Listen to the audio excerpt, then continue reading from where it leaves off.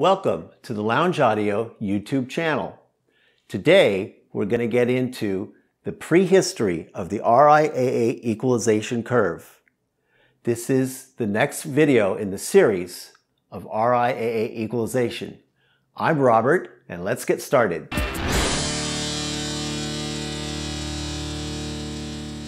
So, we got a comment on the last RIAA video by an Ellis Berman III. He's a member of the Hollywood Sapphire group. I'm also a member of the Hollywood Sapphire group. He reminded me about the history that the Hollywood Sapphire group has to do with the RIAA curve. This is all before the Audio Engineering Society got involved in things. So we're going to start at the very beginning. This is the prehistory of the RIAA curve, starting in 1942. So, Herman Weidmar Rose, known as Wally. Now, he was an A&R executive doing talent scout type stuff and producing and developing bands and singing acts, jazz stuff, 1920s and 1930s. Very, very successful guy. Also, G.E. Stewart. Now, I don't know what the G stands for and the E, couldn't find it anywhere on the net, but G.E. Stewart is a recording engineer at NBC. And Vin Liebler, who most notable that I could find is he worked in some capacity on Robert Johnson's King of the Delta Blues album that was issued in the beginning of the 1960s or 1970. So those three guys in 1942 would get together at some restaurant in New York, and they would have lunch, and they got to talking about shop. What would these guys talk about? Audio recording. So anyway, mostly what they were talking about was the different recording curves they had to deal with and the different pressing standards of the albums at the time, which were 78s. So anyway, they kept on having this lunch, meeting more and more often, and more people would show up. Their other friends they work with would all start showing up. So finally, the group got so big that they had to go in and reschedule the thing for a dinner rather than a lunch, and make a formal, scheduled meeting and reserve a room and all that, because there's just too many people. That's the very beginning of what is called the Sapphire group. By about 1945, there started to be some people showing up at the New York meeting that lived in Hollywood. By 1946, or thereabouts, there's approximately 8 or 10 members that were showing up at the New York meeting, and they're from Hollywood. So when they got to be that number of members, somebody decided there should be a Los Angeles chapter of the Sapphire group. So Chuck Phillips of OWI, I don't know what company that is. Anyway, he came over to Los Angeles and started what's called the Hollywood Sapphire Group. That was in 1946. Very soon, things would get quite a bit busy with this Hollywood Sapphire Group. Okay, so in March of 1948, Audio Engineering magazine has two things going at once. We've got the Hollywood Sapphire Group figuring out about standardizing cutting curves, and the announcement of the Audio Engineering Society. Now, Audio Engineering magazine doesn't have anything to do with the Audio Engineering Society.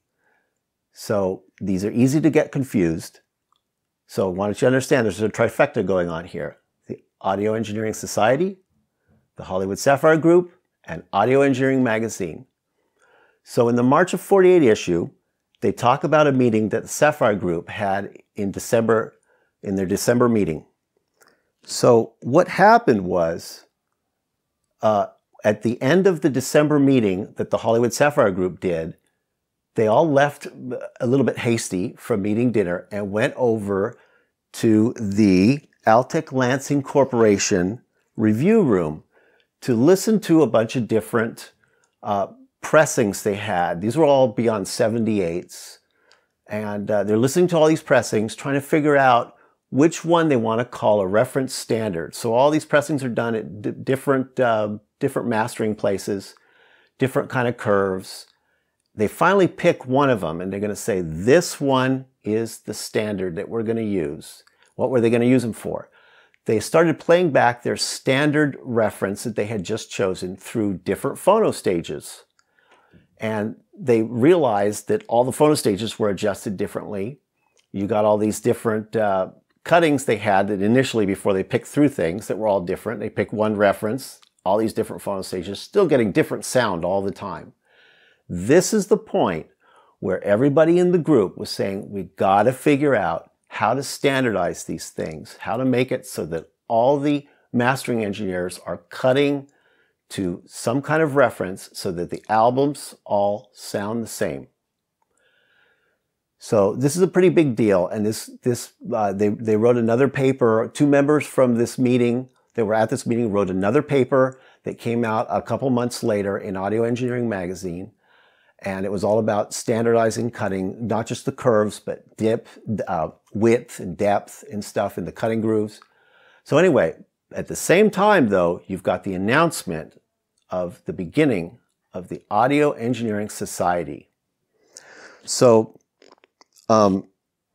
anyway, all this happens before there is the LP out. The LP, the 33 1/3 RPM LP, is not a reality yet. It's coming soon, but it's not quite there yet. That throws a whole nother cog in the machine of all this cutting curve stuff. Okay, so now we're up to June of 1948. This is essentially the end of the Hollywood Sapphire Group being published in Audio Engineering magazine. They're really not heard from much anymore in any publishing fashion. The meetings go on for decades and decades. They still go on today. The first Tuesday of every month is the meeting for the Hollywood Sapphire Group. But as far as them having a presence in a publishing mode, there's no more. There's a picture in Audio Engineering magazine, detailed description in the picture of all the members, it was a second anniversary meeting. So it's a big spread of people. Everybody's got their name there, but there's no article about it. They don't talk about anything about what was talked about there or anything. There's just a mention that it's the second anniversary meeting. From there, that's it for the Hollywood Sapphire Group being published in Audio Engineering magazine. August 1948, Columbia announces the release of the first long-playing album, the LP. It's the first time a bunch of songs could be put on one disc. There was other attempts made before, but nothing like this. This changed everything radically. So when they did that, a number of smaller labels followed suit with Columbia. They used their own cutting curves, though. So you had these LPs with different curves all over the place. Also, during this time, Audio Engineering magazine almost seems like it's being taken over by the Audio Engineering Society. There's so many articles by the Audio Engineering Society. Sapphire Group is gone, basically, from the magazine. And so you have the Columbia LP being released, Audio Engineering Society ballooning like crazy, where you've got different chapters in different cities, scholarly papers, peer-reviewed papers coming out, all kinds of ABX listening tests, blind tests, all kinds of evaluations going on of equipment. So RCA in all of this was steadfastly holding out against releasing an LP. RCA held out and held out until 1950. They released their first LP. That first LP was called Genius at the Keyboard. It was cut from 78 masters, either clean 78s or from the mother metal master themselves. This is part of a series that RCA did called A Treasury of Immortal Performances. Everything in the early part of this series was the same, cut from 78 masters. Now, up to this time, Columbia had made about 3 million. And at this time, RCA had lost about $4.5 million. Also, RCA was in jeopardy of losing artists, basically an artist rebellion. They were not happy with no LPs being released. So RCA has got the LP out finally. Now, fast forward to the mid-1950s.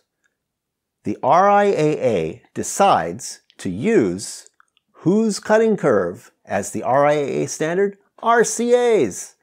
So foot-dragging RCA gets to have a reward of their new orthophonic curve becoming the RIAA standard, pushing aside everybody else's cutting curve standard. There's RCA dragging its feet. They end up the winners. Don't know how that happened, but it did. If you enjoyed this content, please like and subscribe. We manufacture phono preamps and we sell them direct. See the link below.